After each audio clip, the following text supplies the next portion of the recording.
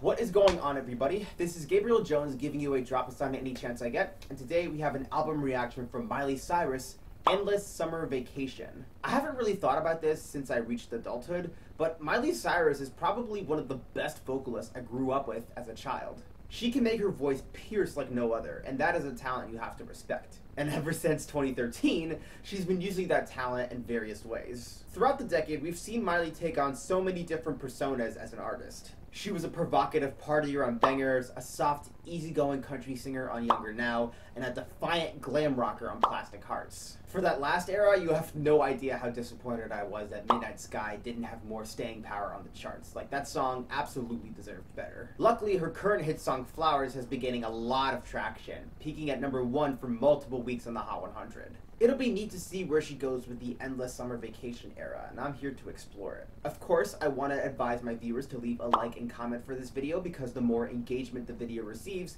the more likely YouTube will pick it up in the algorithm, so I thank y'all for that. Also, be sure to hit the like and subscribe button, because I could use all the support in the world, and it would put a smile on my face. With all that, we are now going to get into Endless Summer Vacation. Track #1, Flowers. Alright, so we're starting off with the big hits. Well, can't go wrong with that. I already did a short reaction to this on TikTok. You can check that out for yourselves. The link is going to be in the description. But, you know, always a good way to listen to it in the context of the album.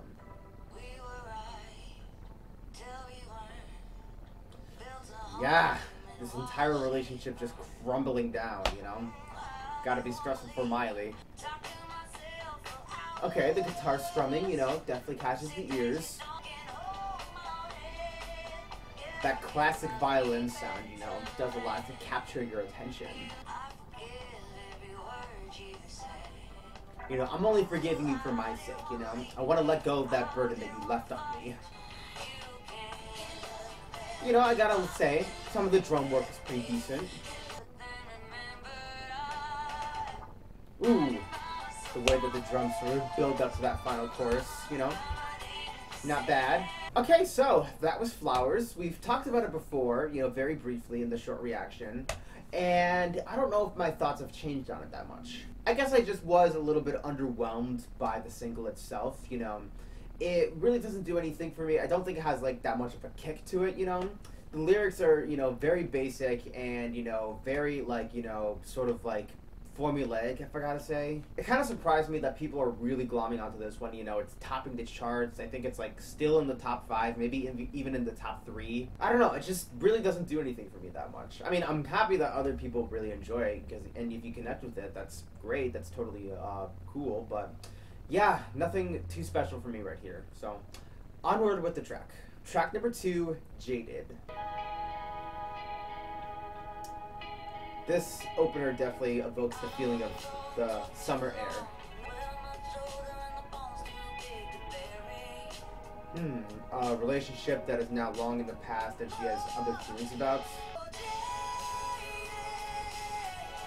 Damn! Like, she knows how to make those vocals just really flow. It's impressive.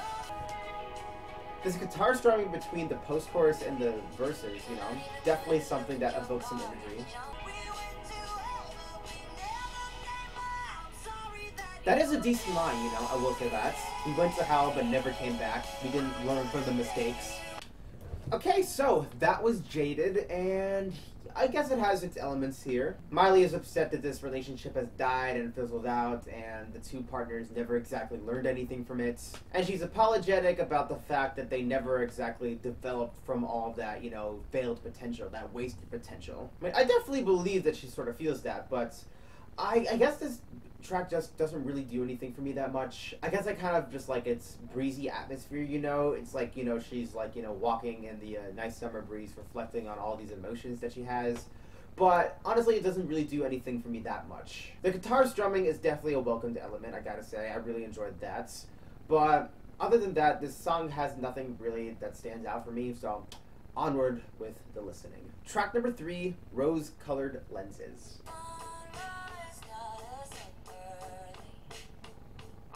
Okay. Interesting bass line with this nicely mixed drum. Okay.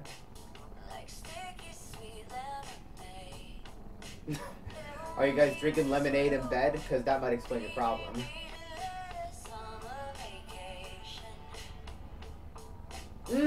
Nice little guitar melody right there during the second verse, I gotta say.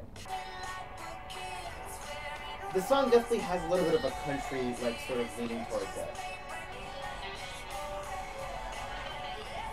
Okay, we got a little bit of a guitar solo during the post-chorus right here. Or maybe that's a saxophone, I don't know. Okay, so, Rose-Colored Lenses.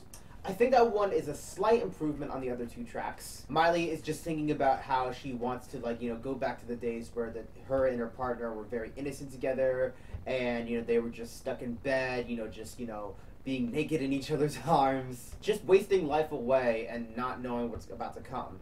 And, you know, that's exactly what the rose-colored lenses are for, of course. It's a nice track about, you know, wanting to feel innocent and, you know, just lost in your own world and not caring about what tomorrow brings. It definitely has its moments. Like, I do love how the drums are mixed on this tune, and that little saxophone solo, I think, towards the end, is something to really, like, be wowed by.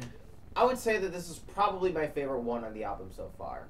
It's just decent, I gotta say, but I think it definitely has something to really offer the listener. Track number 4, 1,000 Miles, featuring Brandi Carlile. We have a nice little build-up right here.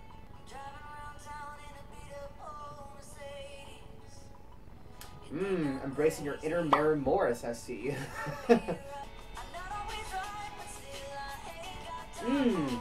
Love how the drums sort of enter the chorus right there. Acoustic guitar doing some really cool work there. That melody right there is nice. Brandi, you know, giving us that backup performance, elevating the tune. Yeah, the way this song is composed, I can tell that Brandi had some of her own producers work on Miley's song for this collab. Is this a harmonica solo for the bridge? I ain't complaining. This kind of reminds me of that one Harry Styles song that where it just goes like doop doop doop doop. Kind of trying to remember what that was called.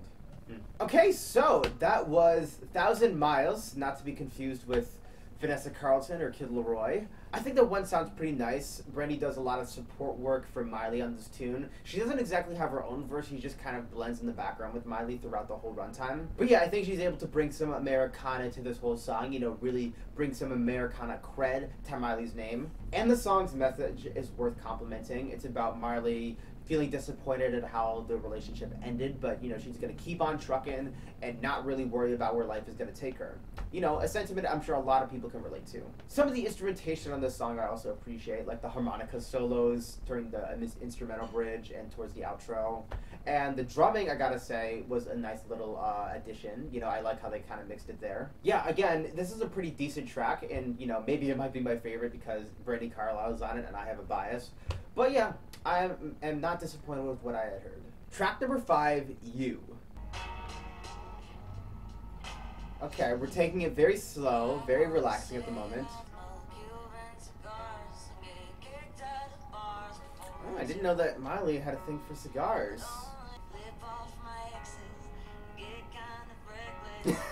I can imagine her just giving the bird, like, as the windows roll down. Wow, I guess she's in her Vince Vaughn era. Ooh, nice little drum roll right there, right before the chorus.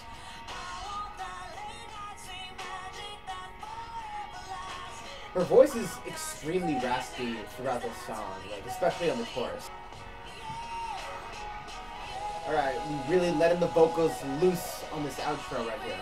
Well, technically not the outro, but you know what I mean.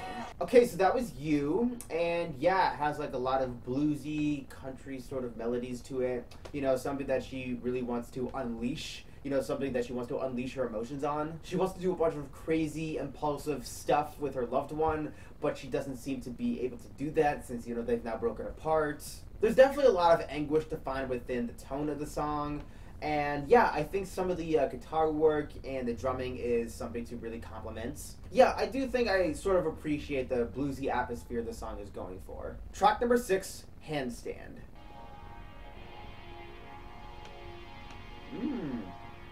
really sort of crescendoing in sound, I gotta say.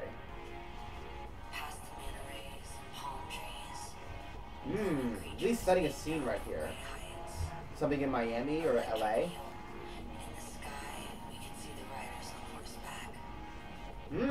You know, kind of looking at the constellations, you know, as the sun has gone down. Yeah, this song, it really does kind of feel like you're just surfing through the night sky as you're with your lover. Ooh. Okay, that is a line. I kind of like that one. You know, a little bit of an innuendo, if you would say. Okay, this electro pop sound is very cool. Like, something that reminds me of Daft Punk, in a way. Okay, so, Handstand. And I think I actually really like that one. It's the first one that really stands out to me. I love the electro pop sound during the bridge where everything like really seems to break down and go in chaotic mode. So much of this lyricism is especially impressive. Like, the handstand, I believe, is supposed to resemble how Miley is putting so much effort into this relationship and really trying to impress her boyfriend. And he keeps on asking for all that monumental effort to keep the romance afloat. And when Miley says, my right one is busy, so I'll use my left hand instead, you could probably conclude what that sort of means. It means I've burnt out all of my energy and I don't really have time for you, so I'm just going to focus on myself at the moment. Yeah, and there's so much to be impressed by here, and I really do think that she's really painting a picture, sort of transporting you to another world, and yeah, there's a lot of goodness to be found in this one. This one absolutely gets a thumbs up for me. Track number 7, River. Okay, progressive, plucky guitar, definitely something that catches me.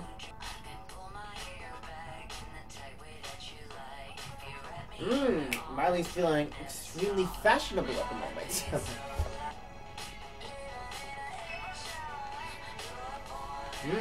You know, that's the point of the season where, like, spring really starts to hit. Okay, she's really embracing her inner 80s pop diva with this sort of chorus right here. I have very high expectations for you, boy. You better be prepared.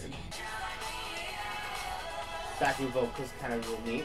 Okay, so that was River, and yeah, that's another song that I think actually works for me. Miley is singing about her devotion to this partner because she's talking about how she's gonna get dressed up nice, a little fancy, a little sexy even, and just walk through the park, you know, showing off what she's got to offer. Miley is comparing her boy to a river because he never stops coming. He's always giving the energy, always giving the flow, it's never ending, and she is just desperate for more. Like, she wants it to become even more intense. She's even going as far as to say that he could have her children someday, and that they'll look exactly like him. And yeah, that's definitely a vision that, you know, is not bad to have. Again, this song has a real 80s vibe to it. I love the way that it's all tightly constructed, and it really has that nice little up-tempo sort of beat to it. It's definitely something you could jazzercise to say the least. And yeah, I think this one absolutely does work. I am feeling this one. Track number 8, Violet Chemistry. Okay, this beat, this bass, not sure if it's the best choice. She's obsessed with cigars and cigarettes. She seems to be like a real-ass smoker, like for real. Ooh, kind of hear that little melody in the background right there. Painting a beautiful picture, you know, and just picture us together, you know. Can't you feel it?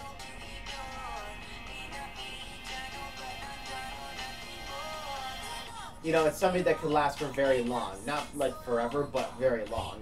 You know, this definitely sounds like something you could dance to late at night in the club, you know? Something that you can really get intimate with.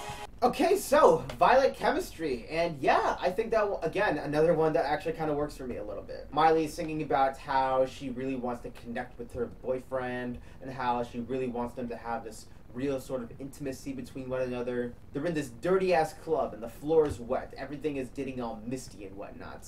and they just want to spend more time together, or at least she wants to spend more time with him. The lights are coming on and everybody's filing out, but that doesn't mean we have to tactically end the party here. We could just go out back and smoke some cigarettes together, maybe even go to my car, listen to the radio. We won't even have to talk to each other, you know, just enjoy each other's company. I think that's a sentiment I can definitely vibe with. And again, I love the atmosphere that it sets up. It's late, and you're getting very dirty, but you're just enjoying each other, and that's what really matters. And I think her vocals do sort of complement this beat in a way. You know, it's definitely something that she could work with. Honestly, I gotta say, another thumbs up track for me. Track number 9, Muddy Feet, featuring Sia.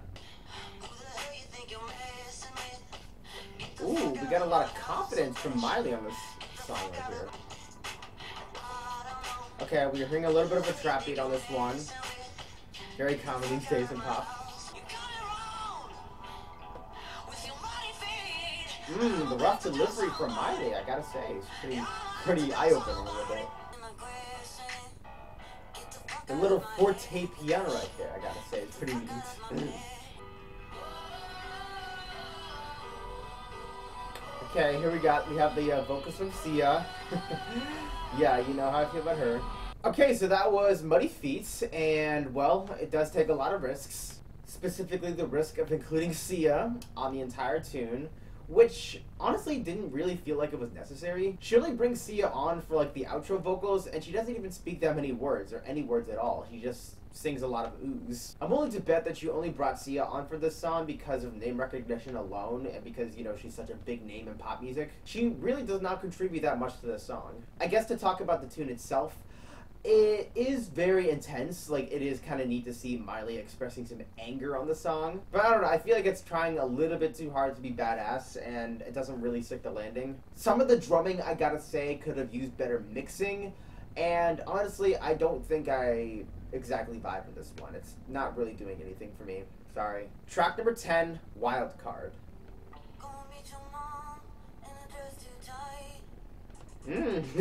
Again, she's laying out that fashion that she loves to put on.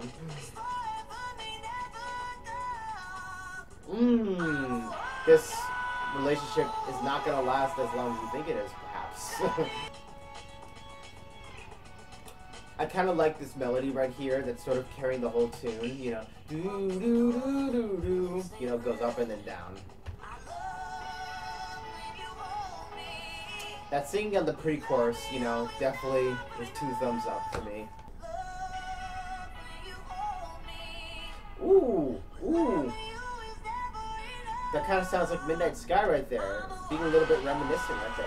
Okay, so that was Wild Card, and it doesn't really do too much for me, I gotta say. It's a song about how Miley is trying to make the best out of this relationship because she's a wild card in her own language, and that she really wants more from this whole relationship, and maybe she could take it deeper, but there's a good possibility that it may not last for as long as desired. That's my best estimation of what this song is supposed to be about. If people could explain in the comments, that would be nice. Instrumentally, it's pretty nice. You know, it has like a nice little intense sort of synth to it, and I enjoy Miley singing on this. At times it could be a little bit raspy, but I think it's, you know, it's okay. It's just okay, I gotta say. Track number 11, Island. Okay, we have a very mystifying sort of atmosphere going on here.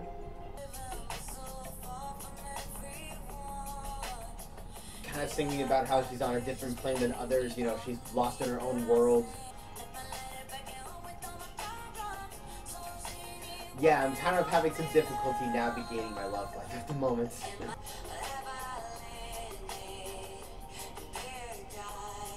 Questioning if she's making the right choices, if she's really pushing people away, or if she's just achieving her own peace of mind.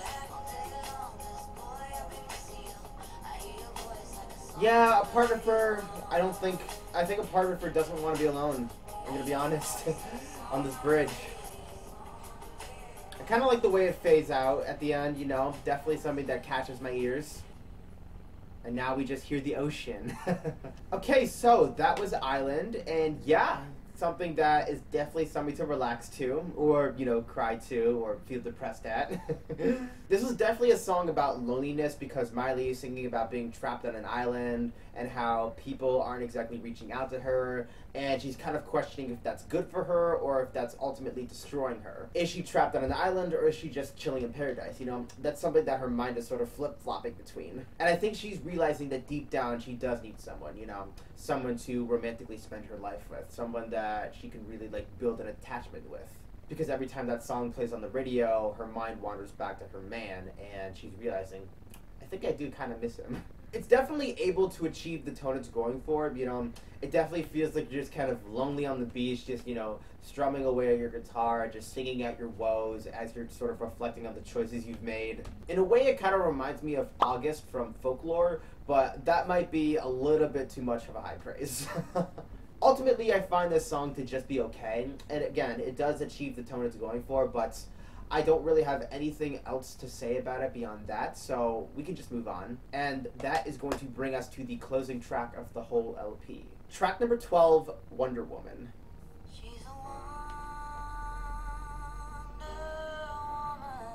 We got a slow piano ballad on our hands, and she's kind of working it right now.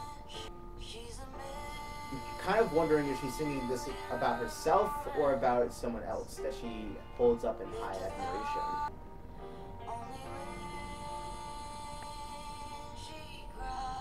She's not able to confront her emotions until they spill out of her. This song has an incredible echo, I gotta say. You know, very defiant, something that'll work well in concerts.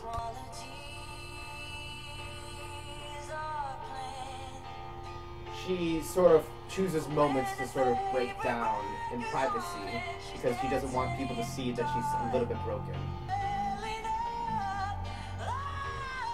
Ooh, really straining the voice right there, showing us that passion.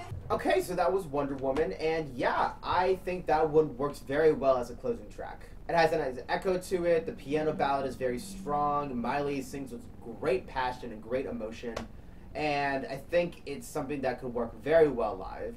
Lyrically, it's about a woman who is perceived as very strong on the outside, very strong when she's out in public, but chooses moments to be vulnerable to herself. You know, she's putting in a lot of hard work to provide for herself, to build a good life for herself, to just survive in a way. But there are moments where that can be a little bit straining, and the tears just come running down her face whenever she's alone. I think I'm reading about theories that this could be about Miley's mother. I'm not entirely sure about that, or maybe this could be about just any woman out there, you know, really trying to, like, survive in a man's world. But I will say that the song does have a lot of power behind it. Miley's vocals absolutely sell it. And the piano composition, I gotta say, is very nicely put together. Yeah, this is some good stuff here. I'm not complaining about this one whatsoever. With that, I'm gonna take a break. I'm gonna come back later once I've listened to the album a second time, and that's when I'll give you my final thoughts. Bear with me. Alright, I am back, and I'm ready to give you my final thoughts on Miley Cyrus's Endless Summer Vacation. It appears that with this album cycle, Miley is going for a sound that's a little bit more laid back. It does, however, have moments where it breaks into 80s pop tunes. While that tends to be my favorite portion of the LP, it does make for an inconsistent style. In terms of content, the album is clearly talking about Liam Hemsworth as its main subject throughout the runtime. I can definitely believe that Miley endured some strain throughout their marriage, especially if you look at some of the viral clips on the internet. The emotion is definitely there, and it rears its head at times, but the execution is not the strongest it can be.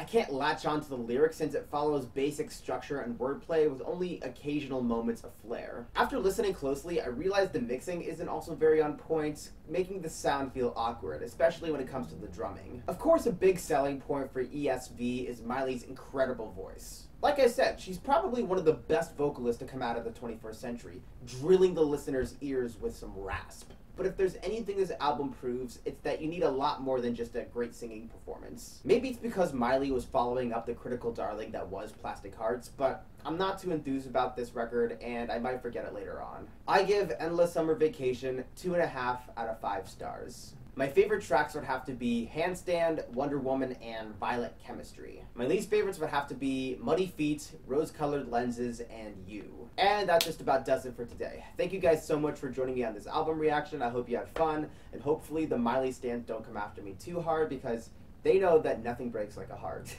If you want to follow me on social media, be sure to check out my Twitter, my Twitch, and my TikTok. The links are going to be in the description. And that is where we are wrapping up for today. My name is Gabriel Jones, and the sun may be setting, but I hope you were able to soak up those drops. Take care.